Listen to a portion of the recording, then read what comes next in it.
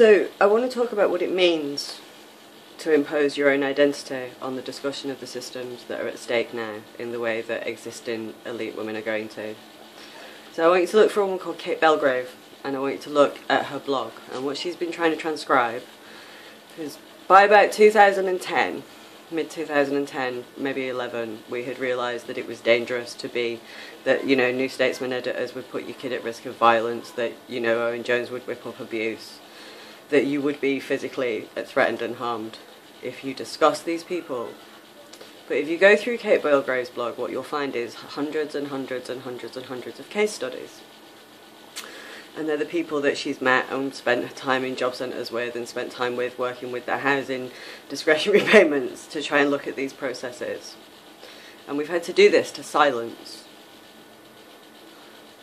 And we've had to watch people really be harmed. We've had to watch particularly people with learning disabilities, people, you know, who've left domestic abuse, women, people who should have been covered by the rule of law that was not recognised by our elite media class.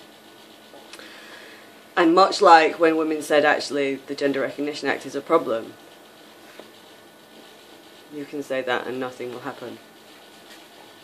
So we first of all thought our trade unions were going to do something, but our trade unions actively sought unison purge members who discussed austerity. And PCS used the media power that gave Owen Jones's career, and everybody else did. They went out of their way to stop us, which was a bit of a shock, really. But I think everybody's seen the state of things at The Guardian. So when those same women say that we're going to take what women have just done and recognition of those systems and we're going to wrap it up in our identities, what they're saying is this: we have already actively prevented these people in challenging them being abused by the state in every single way possible. We have had these people beg us not to do this. And even we have their trade unions, political party and newspaper, we're going to actively prevent them from challenging this and discussing political consensus when it insults our identity here, because we only want to hear things that fit our political identity. Except it's doing it while these systems are failing and a country is unstable because of it, and it's doing it after 100,000 people have died. It's actively saying, oh look, these people have acted even though we had all their political machinery, and we're going to take away that. And we're going to use solidarity as a whip, and we're going to make it dangerous for them like it was made for Posey Parker. If they discuss this, and women have had their moment and now they'll sit the fuck down because we're elite women and we will do this. No, you fucking won't.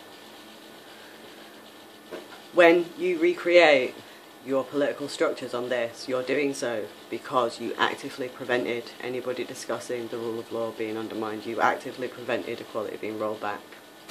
And every one of those women and people that Kate Belgrave has written about, they pay for it, just as they've paid for it in the last 8 years. And I'm not pretending for the sake of fake solidarity so that those people can be rolled over again. Those people are not being rolled over again. We are having the conversation about the rule of law that was undermined, and we're having it whether these media cultures stop us or not.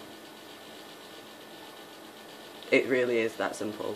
We're having that conversation.